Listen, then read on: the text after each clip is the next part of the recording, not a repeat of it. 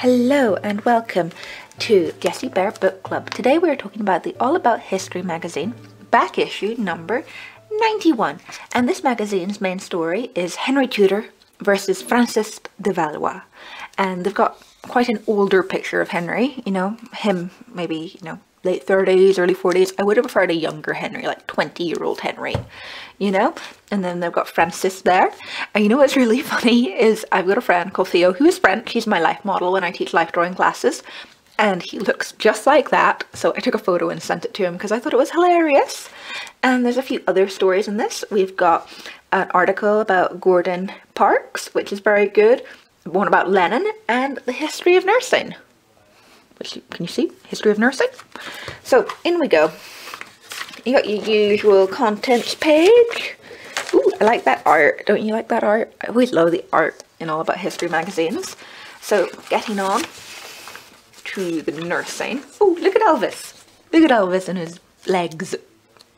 All about nurses. So this is their featured article that they do every month. They have something. I think last one we did was on the Thebans. I cannot pronounce that word, but they do one. The first magazine I bought was about toy makers. They've got their timeline, and this is actually quite interesting because it teaches you a lot about different famous nurses throughout history, and it has some amazing photographs. I've said before, I love a good gas mask photo, and look at that. Isn't that just so beautiful? I'd love that on a postcard to put up in my spare room.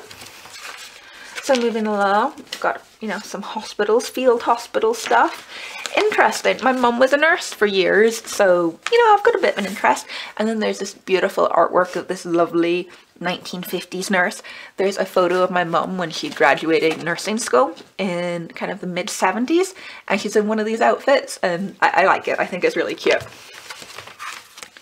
Moving along, more stuff about famous nurses. They talk about loads of people. You could spend ages just going through who they talk about. Mary Sequel. Of course they talk about Florence Nightingale, and it's good. Every little article is quite short. You can really breeze through it. You don't need to spend a ton of time. More stuff about nursing, famous innovations in nursing, places nurses nursed during the Second World War, and nursing museums all over the world.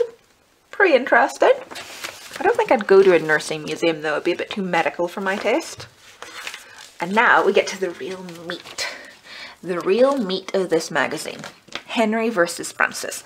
And I was really looking forward to reading this article, and it didn't let me down. It was good. It had a fresh take on their relationship. It talked a lot more about alliances. I was worried it would talk just about romantic things or policies or the Battle of the Spurs, but it really got into the nitty-gritty of their political lives and their rivalry. Of course, it talks about the field of cloth of gold. I wonder if there's a picture. I will show you. Yes, the field of cloth of gold. But it's very good. It talks about lots of different things and how they compared each other. It's got a little scale here where they gave each other marks on the crown. You can see they both get 15. I counted them. And whoever wrote this article was very pro-Francis, which surprised me, because most people are very, pro-Henry. But it was definitely a fresh take. It also talked about the Ottoman Empire and the threat of the Ottoman Empire, and how it was always kind of looming in the background, and both kings were aware of it. And of course, Francis famously sided with the Ottoman Empire at one point. I'm sorry, this magazine is kind of old and, oh no, falling apart. I need to get some sellotape. Should I use sellotape, or do you think staples would be better? I can never decide, and I don't want to ruin it. Well, I suppose it's falling apart, it's already ruined. But it's good. It talks about, their children, their marriages, all their battles. It talks about how they died very close together, how they were very similar ages. It's just good. It's just good. It's in depth, bit of a fresh take. I would recommend this article if you get a chance to read it. Lenin in London. Cool artwork. Boring article. But, if you're into, Lenin, I guess, it's a good one. It goes on about what he learned while he was in London.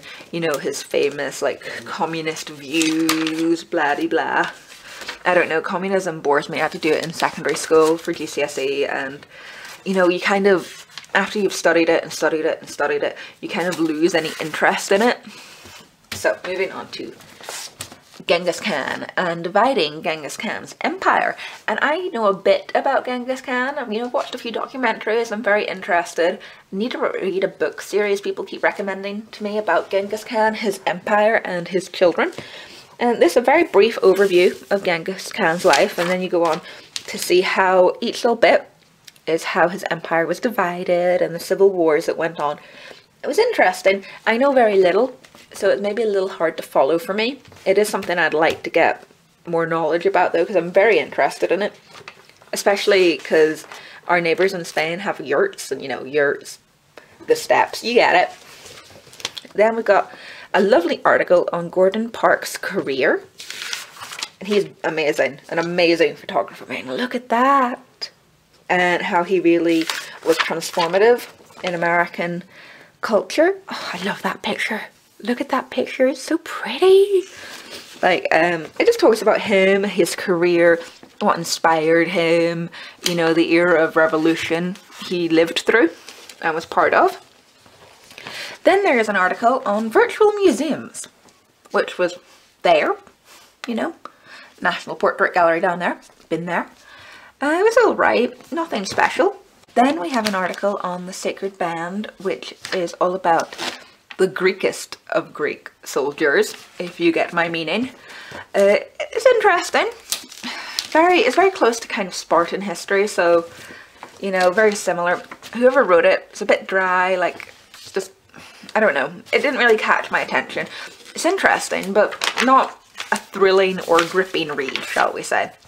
And then we've got the Blitz Busting Tips. And this was quite funny, also kind of disgusting, about how people made different things during rationing, about like how they used breadcrumbs to make marzipan and parsley and water to make honey. Nice poster, Second World War poster, but real bits here. And I've got this on a postcard in my spare room I bought when I was in New York, and got like making mayonnaise out of mashed potatoes. Ugh, makes me want to be sick. How people used to draw on stockings because they couldn't get them. Wedding dresses made out of parachute silk. People making bananas out of boiled parsnips, which is just kind of disgusting. But interesting. I really liked the stuff about the fashion. When I did my dissertation in university, my theme was politics and fashion in the latter half of the century. So I did a lot on the Second World War. And then we got the Battle of Hill 262, which, if you like the Second World War, read. If you don't, if you're not a big war buff, skim it, as I did. Now there's this. And I said in my last video, I don't normally like these. I do like the way it's laid out, and this taught me something I had no idea about. How in the 1920s America was planning to destroy the British Empire. I knew nothing about this, and it was a very interesting read. This guy down here, he's the man in charge. He's the one responsible for this article, and it was very interesting. More interesting than I thought it would be. Amazing photo of Churchill here looking like Al Capone. I would definitely recommend that. I might actually save it and give it to my stepdad.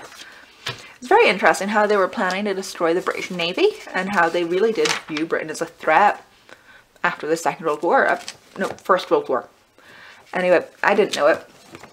Then we get on to the Tower and torture devices in the Tower.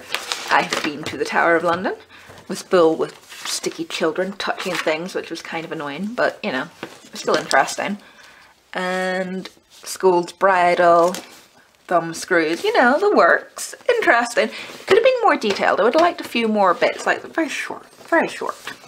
Expand a bit on the history of horrible punishment. There you got your reviews. Nothing standing out really to me, nothing I've seen.